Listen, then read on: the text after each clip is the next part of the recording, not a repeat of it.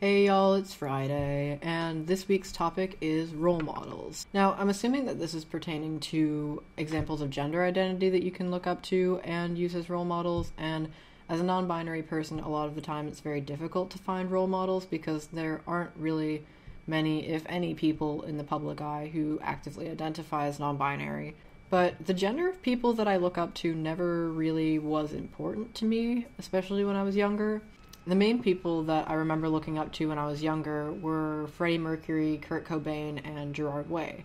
But there were also a lot of female characters that I looked up to in cartoon shows or movies. Like, I really related to Princess Mononoke when I was younger. So the gender identity of the people that I was looking up to was never really important, but I was always attracted to gender non-conforming characters regardless of their identity or sex or anything like that. So I always really related to feminine men and masculine women kind of equally. It was always more important to me what type of person they were rather than what their gender was. The ability to actively identify as non-binary has been kind of a recent thing as far as trans rights and stuff like that, so there's a lot of people who possibly would have identified as non-binary if that kind of thing had been accessible to them. But I will say that one of the main difficulties when I was coming out and dealing with my own identity as a non-binary person was the lack of accessible role models of people of that identity.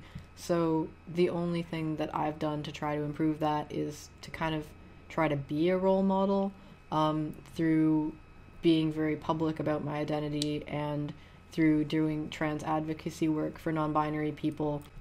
I've really tried to put myself out there as a visible non-binary person so that even if I'm not a role model, I'm at least a visible example of someone like me, because I know the very few non-binary YouTubers that I could find were very influential in me coming to terms with who I was.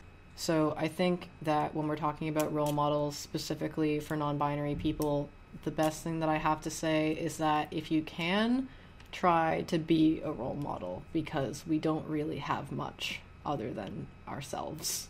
And yeah, I think that's all I really have to say on that topic. I'll see you next week. Peace out.